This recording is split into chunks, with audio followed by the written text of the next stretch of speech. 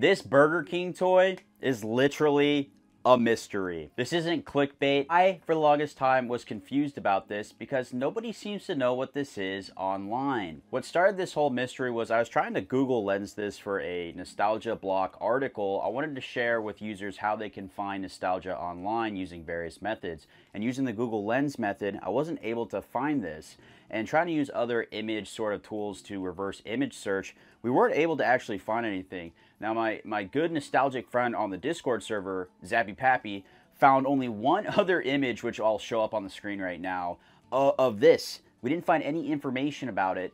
And on the bottom of this, it's not even stamped with a date. Upon further looking and looking, we were able to find other listings. As you can see right here, these were the other two figures that we were able to find. Now, what I didn't realize was that there were other toys that were a part of this as well. For example, this is a case that I repurposed to put my Lego guns, the brick arms. That's why it says brick arms on it in very horribly drawn letters. And the listing came with other tins. I actually bought a scanner recently, and this is a perfect example of some of the things that I'm trying to do to help with preservation. Now, something as simple as this little sleeve from Burger King that has the toys is a perfect thing to scan in and put on the internet to preserve. What this project taught me about the Burger King mystery toys is that there's actually not a lot of information out there preserved well on the internet in the year 2024. On the Burger King Fandom wiki, there is actually literally nothing about these toys. So what's weird about this toy line is that it came out in 2008, and 2008 already had a bunch of heavy hitter promotional collabs that came out. We had the Wii-themed items that came out, as well as a Pokemon Diamond and Pearl collaboration that came out with the trading cards. We also had an Indiana Jones. We also had Neopets that was previously from McDonald's, also make a sort of its debut on the Burger King side. There were tons and tons of good toys that came out for the Burger King line that year. So the wiki Fandom does not cover this, and so we really had to buy these to figure out, okay, who made them, who designed them, and comically on the back of this, it just says Burger King Brands Inc. That's not really much to go off of. What I was really hoping to find was maybe some sort of artist that they collabed with or a kind of a graphic design studio.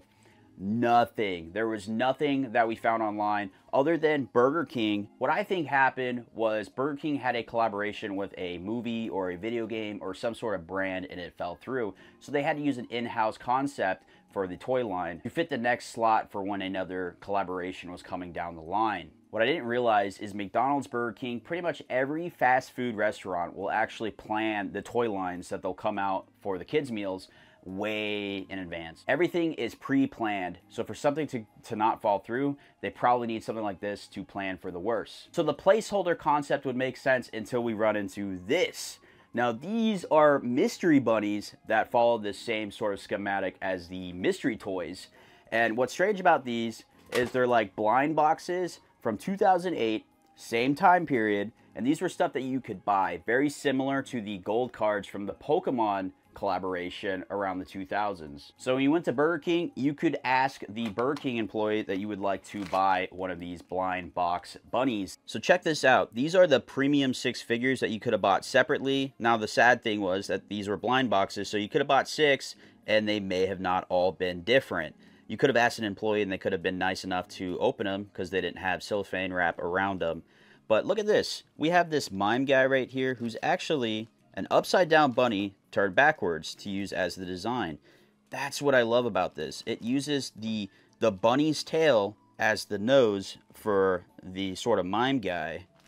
And they all just use a question. And I think that's kind of the funny thing about these. What are these figures? Why are these necessary? And who designed them? And speaking of design, we have 18 toys that are in 3 categories. We have a vinyl toy selection, we have a plush selection, and then we have a tin selection. And what's great about these is they're all the same shape, but they have different designs. These are very uniquely done, which makes them highly collectible.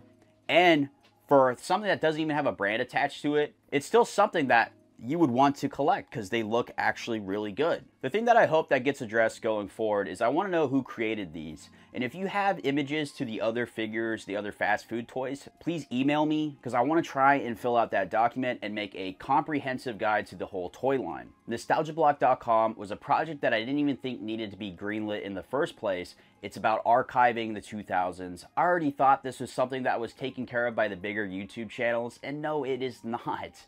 So send me the photos if you have them. I'd love to document them and give credit to those who provide them. I make this crazy content about Burger King fast food toys that are mysterious because nostalgia is important to me, and things like these help you get closer to deeper inner memories that are lost to time. And so if you like this type of content, be sure to subscribe, and I'll see you on the next video.